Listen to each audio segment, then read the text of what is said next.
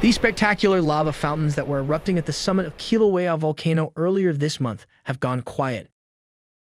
The USGS Hawaiian Volcano Observatory confirms that the eruption that started on Sunday, September 10th, stopped less than a week later.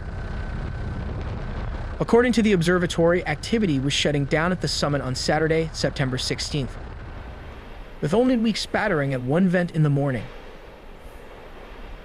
By midday, the eruptive activity had effectively ended. Earthquake rates and tremor are now at background levels. Sulfur dioxide levels have dropped dramatically.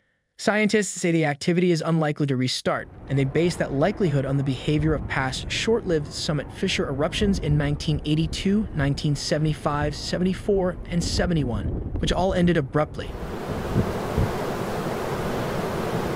Once the eruption had ended, the USGS published a new video showing some of the highlights of the September 2023 summit eruption. The activity that occurred on the downdrop block that lowered during the 2018 summit collapse was the first lava to erupt within the summit caldera, but out of HAWAIʻI ISLAND crater in 41 years.